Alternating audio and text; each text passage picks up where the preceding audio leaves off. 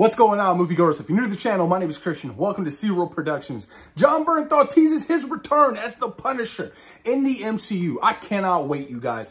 Daredevil Born Again is going to be a game changer for the Disney Plus Marvel shows. I'm telling you, I love the fact that they're taking everything from scratch and embracing what Netflix had already established and adding onto that, but more so of a soft reboot. And to have Jon Bernthal as the Punisher return, I mean, come on. He was so beloved in those Marvel Netflix shows. His performance, his character, everything. He just embodied everything I think Frank Castle is in the comic book. So I can't wait to see my boy Jon Bernthal return, you guys. It's going to be so exciting. But another news, you guys, apparently Jon Watts is officially not returning to the MCU to direct Spider-Man 4. This is coming from Daniel RPK, you guys, a reliable inside scooper. And he dropped some massive scoops yesterday. Now, look, I loved what Jon Watts did with his trilogy. It was fun. But this is a whole new chapter in Peter Parker's life. And I need to see a very different stylistic approach to these next and upcoming Spider-Man films. Potentially a Spider-Man trilogy. You know, apparently Sony wanted to bring Jon Watts back, but Kevin Feige didn't. And it sounds like Kevin Feige won on that aspect, and they're looking for a brand new director for Spider-Man 4. You know, there were still the rumors how there was that conflict, how Sony wanted to do another massive multiverse storyline, and, you know, Kevin Feige and Tom Holland wanted to make it more grounded for Spider-Man 4. I am on the side of Kevin Feige and Tom Holland because there's no need to do another massive No Way Home film for a Spider-Man 4. Keep it grounded in reality. You know, you're just establishing your street levels with Daredevil Born Again coming. Kingpin's going to be mayor. There are so much stuff you can do with that. So hopefully it's going to be a grounded story. But who should be directing the new Spider-Man film? I know it was rumored that, you know, Drew Goddard was a potential, you know, candidate to direct. I mean, he directed Cabin in the Woods, which I think is so underappreciated. And he was an executive producer on, you know, the Daredevil Netflix series, which, you know, everybody loves. So I think he would be a good get for Marvel to direct Spider-Man 4. But I can't wait for Spider-Man 4. I feel like it's going to be so drastically different, you know, because he's a much older Peter now. He's gone through so much of losing his Aunt May, his Uncle Ben, Tony. He's in an emotional state going into these next films where the symbiote is going to latch onto him and take advantage of those emotions because he's not going to be there fully. You know what I mean? He's not going to be pulling back his punches because there's going to be some bitterness, some anger that is built up within Peter, which I can't wait for them to explore. And I know Tom Holland can deliver a performance of a lifetime in Spider-Man 4, you guys. But moving on, apparently Marvel Studios wants Shawn Levy to direct more projects in the MCU because of how highly they are impressed with Deadpool and Wolverine. Look, Deadpool and Wolverine is going to be a juggernaut of a film, no pun intended. It is going to be ginormous. It is going to be such a massive hit. The hit that the Marvel Studios brand absolutely needs right now because it is struggling on all aspects of life, I feel like. You know, Echo, I personally enjoyed Echo, but it wasn't like a fan favorite. You know, people aren't talking about Echo anymore, you know. So I'm really hoping with Deadpool and Wolverine, you know, it will literally put Marvel back on the right track.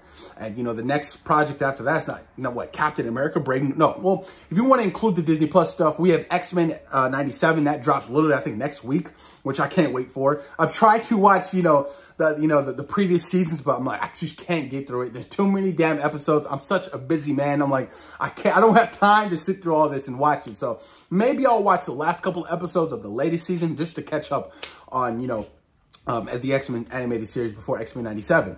And then later this year, we have Agatha coming out. But, you know, I don't think that's going to be a pivotal storyline to the whole multiverse saga moving forward. But, you know, the MCU definitely needs more wins, you know. And if Shawn Levy's coming back to direct more projects, I think you give him Avengers Secret Wars. Because if he's already established his multiverse storyline in Deadpool and Wolverine, and this is a massive multiverse storyline, and he's handling all these characters well and the plots and the dialogue and the action sequences, maybe you let Shawn Levy direct Avengers Secret Wars. I think that would be a brilliant idea because I don't know if Sam Raimi's going to be directing, you know, the next Avengers films. That was a rumor, but then he's been talking about directing Spider-Man 4. I'd much rather have him direct Spider-Man 4 than in any Avengers movie because, you know, finish out the conclusion for your Spider-Man. Get the redemption. Get the redemption. And apparently it was, what, 15 years ago that Spider-Man 4 was announced? That never happened, you guys. Oh, it hurts so much. It hurts. But you know what? Everything happens for a reason, and that is what I will say. But moving on, you guys, Shang-Chi 2. We got a small little update. Now, apparently, it will deal with time travel, and also we will get an appearance of the Iron Fist. Now, is this Danny Rand from the Marvel Netflix Iron Fist? Because if so, that's a problem. I think he's the only character who will not be returning to his character from the Netflix series, how, you know, they're kind of slowly bridging those characters over in the MCU. I do think that Danny Rand in that particular series won't be returning because he wasn't a fan favorite. Iron Fist definitely was the least beloved show out of those Marvel Netflix series, and I'm completely okay with them completely recasting. But there was that rumor not too long ago how, you know, the Iron Fist was going to be, you know, gender swap for a woman. And, you know, I don't know how you guys feel about that. You know, how do you feel about them, you know, completely going in a different direction for Iron Fist and not doing Danny Rand and not recasting and gender swapping the character for Shang-Chi 2? I'm still excited for Shang-Chi 2. I can't wait. The first film was extraordinary. Dustin Daniel Cretton did a wonderful job. You know, he's busy doing Wonder Man, and he's busy, what was he doing? Avatar? Is he doing Avatar? No.